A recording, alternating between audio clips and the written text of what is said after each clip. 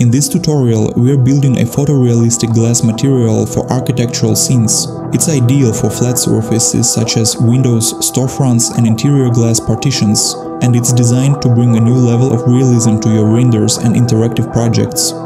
The secret to photorealistic glass is simple.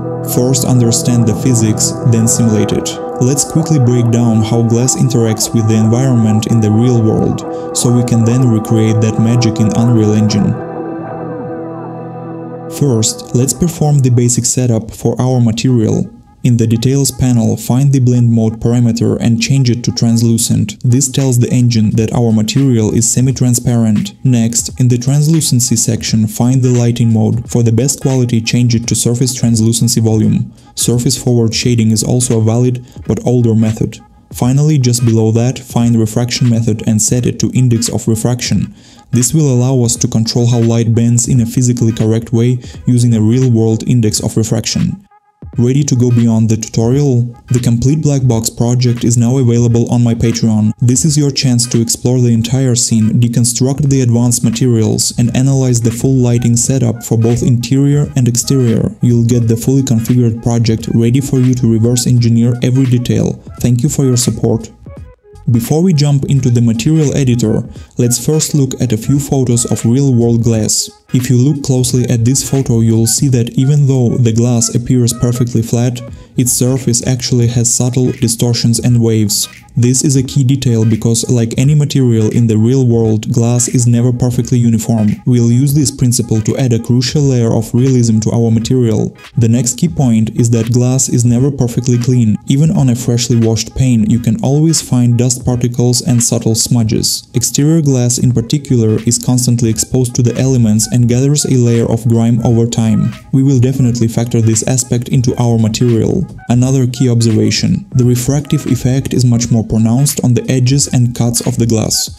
When light passes through the thicker profile of an edge, it bends more dramatically. If we look closely at this glass, we'll notice an effect where its edges appear darker and more opaque, while the center remains more transparent. Now that we've analyzed these factors, let's create a glass material that accounts for them. Let's start with the base color. We're going to create a gradient effect by blending two colors, one for the center of the glass and another for the edges. To do this, create two vector parameters, name them base color 1 and base color 2 respectively. So we can really see what's happening, let's set two completely different colors for now. Create a linear interpolate node to blend these two colors.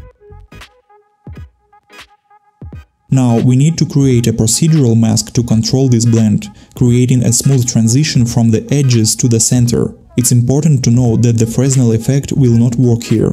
Fresnel is dependent on the camera's viewing angle, whereas we need a static effect that is unique to each pane of glass and tied to its geometry, not the player's position.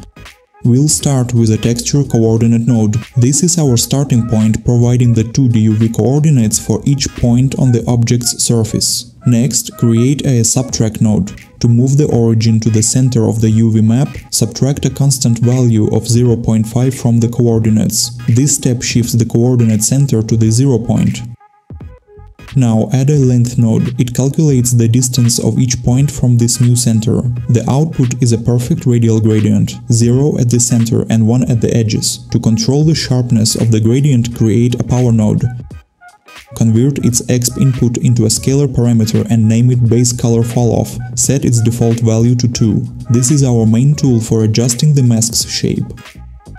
After the power node, add a saturate node. This node ensures that after all the mask operations, there are no invalid values, like numbers greater than 1, which is crucial for masks. And finally, to conveniently use this part of the logic elsewhere in the graph, create a named road node and name it mask base color.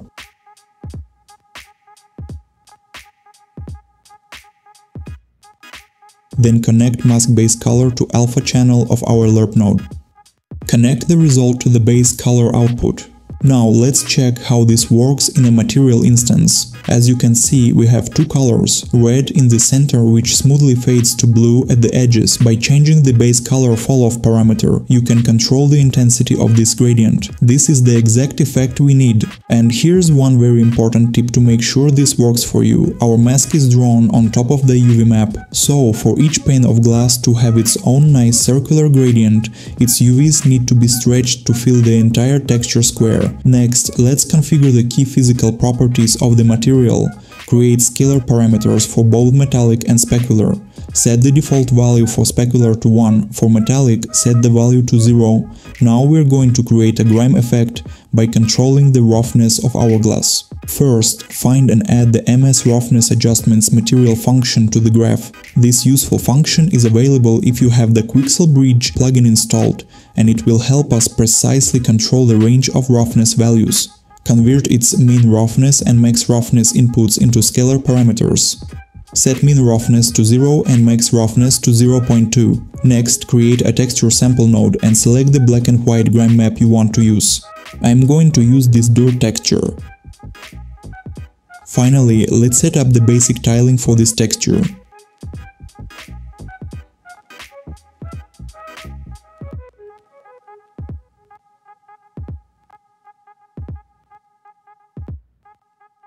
Now let's configure the opacity using our procedural mask to create the effect of denser glass at the edges. Copy the entire node chain we created for mask base color and paste it in a new section of the graph. To avoid confusion, rename the copied parameters, rename the base color falloff parameter to opacity falloff and the named reroute to mask opacity. We now have an independent mask to control transparency. Next, create two scalar parameters that will define our transparency range.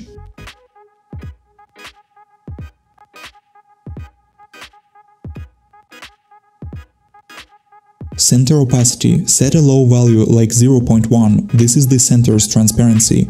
Edge opacity, set a high value like 0.9, this is the edge's density. Now let's blend these two values using linear interpolate node. Connect center opacity to the A input, connect edge opacity to the B input, connect your mask opacity to the alpha input. Since our mask is 0 in the center and 1 at the edges, the lerp will select the value from A for the center and from B for the edges. Finally, connect the result from the lerp node to the main opacity input on the material.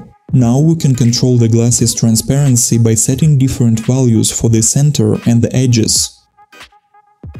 Now let's add some subtle imperfections to our glass to make it more realistic. We'll create this surface warping effect using a normal map. Find and add the QMF normal adjustments function to the graph. Convert its normal strength input into a scalar parameter, name it something like normal intensity and set a very low default value, for example 0.1. For realism, this effect should be barely noticeable. Next, create a texture sample node and select your distortion map. This should be a special, very soft normal map, not a regular texture. I'm going to use this texture. And finally, let's build the simple logic to control the tiling of this texture.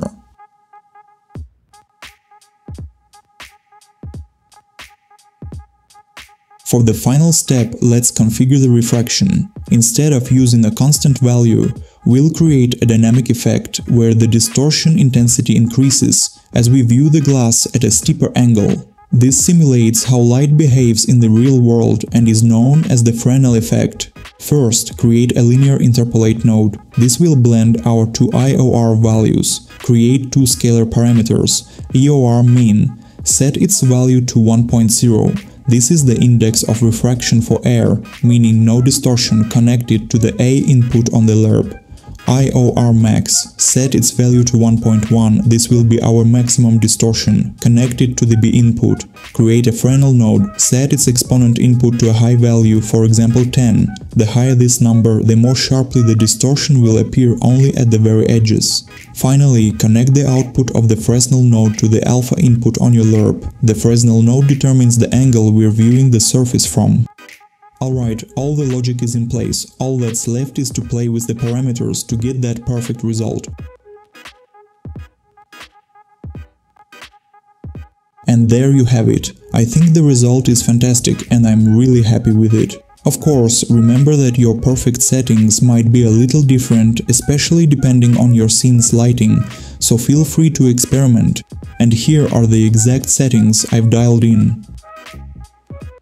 And for the final touch that really completes the effect, I use two separate materials, one for the main, flat surface, and a second one specifically for the edges.